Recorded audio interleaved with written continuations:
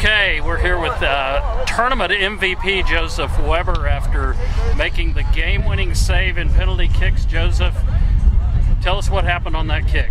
On that kick, Hirsch and I talked about a game plan going into penalties, and after the first four, he kind of let me do my own thing, and on that sixth one, I read the guy right and just made the save. It seemed like everything else, you were going to your left, they were kicking it, or you were going to your left, they were kicking it to the right.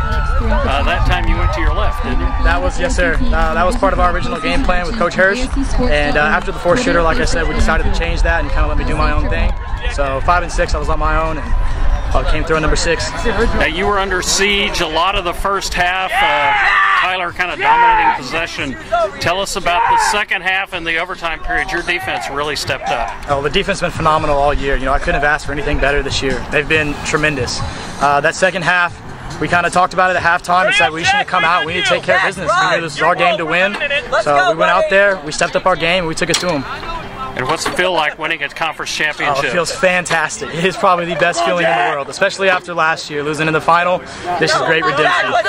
Fantastic. I mean, these guys, they've worked so hard, and they put in all the hard work and the effort.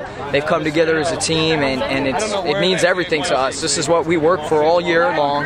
When I recruit these guys, this is what they come here for, is to have an opportunity to win one of these. And it's been a long time since we've done it, and so we're just enjoying it right now for sure. Well, tell me about the way the game kind of went.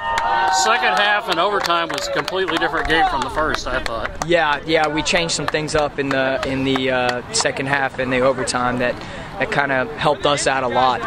The first half they were just completely all over us, and so we needed to make an adjustment at halftime and switch some things up, which we did, and I think that helped us. And they're still a very, very good, very, very dangerous team, so they still had their chances, but I think it helped us out and opened some things up for us to get forward a little bit more. Joseph said that you and he came up with a plan on the penalty kick deal. Your plan was for him to block the 6th kick, right? That's how we drew it up, exactly, for sure.